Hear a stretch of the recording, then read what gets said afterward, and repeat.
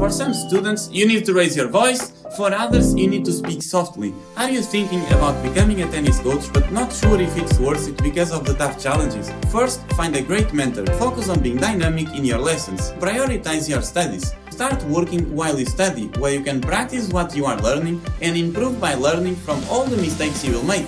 In the beginning, when you start, a lot of academies and tennis clubs will accept you because you are still a good player, so you can be a sparring partner also in the lessons, and they are more willing to accept you for an internship or even as a new coach for the academy. You need, in the beginning, to try to teach all levels to speed up your journey. Not only kids, as usually we listen, but everyone. Listen to everyone and don't go against anyone. Well, if you aim to be a tennis coach, being great and a good professional can open a lot of doors for you. Being a great coach, you can achieve whatever you want because you will be confident, and confidence mixed with knowledge, experience and hard work can make the impossible possible.